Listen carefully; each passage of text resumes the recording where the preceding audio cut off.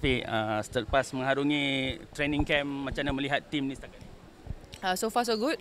4 hari training camp yang saya rasa cukup penting because kita ada mission di Arab Saudi dan kita mahu ke first step semi-final and then we will think about it later. But yang paling penting ialah first game kita perlu menang dengan Arab Saudi and then the next game is our focus dengan Pakistan.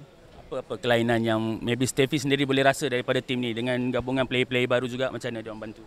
Kalau kita lihat tim yang ini, this time we have seniors daripada SEA Games and few new players daripada pasukan Sabah.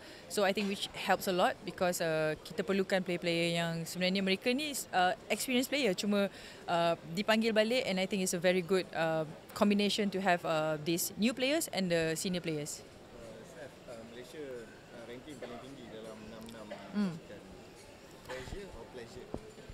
For us, I think it would be a good exposure because to have this kind of friendly match, international friendly matches, I think it's very good exposure for myself and all the girls, and also we will gain experience and playing against.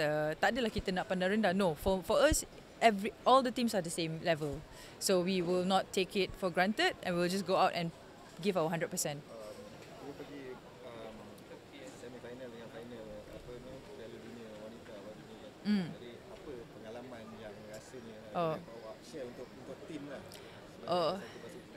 Okay, kita kalau nak compare dengan the World Cup, jauh level dia memang jauh, tapi apa yang saya boleh terapkan in this team is I think kalau kita lihat pun mereka ada players yang players junior dengan senior juga, so which is gap pun lebih kurang tim Malaysia juga. So I think it's good to have these young players and older players because for me I think combination tu pentingnya ada fitness and then our experienced players, so benda ni membantu sebenarnya pasukan kita jadi lebih kuat.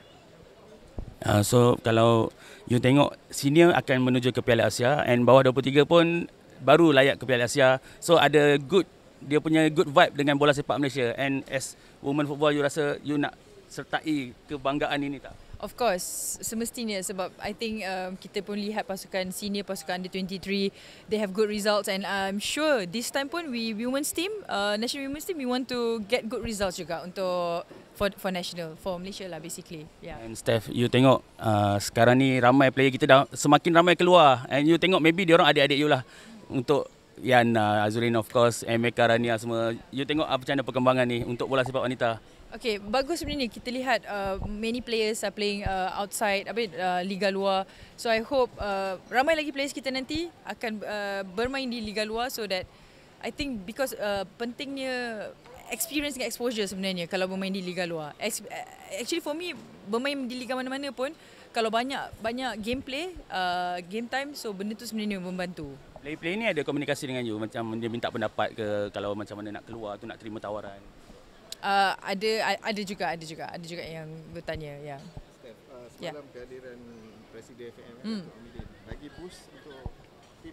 Mesti, of course. Kalau Presiden datang tu kita rasa it's a vibe, energy dia tu lain sikit lah kan, and memang positif lah. Players pun bila lihat Mr. Presiden turun padang, I think it's a very good initiative from our President. Thank you, Dato' Amidin. Dia buat level playing field tu sama lah between men's football yeah. and women's football. Yes, betul. Sama, same treatment. Yeah. Yelah, boleh I request satu free kick goal nanti kat sana? Boleh. Saya pun nak. Itu saya punya target pun. Yes, boleh. Make sure ada video. I'll do my very best for the team. Thank you.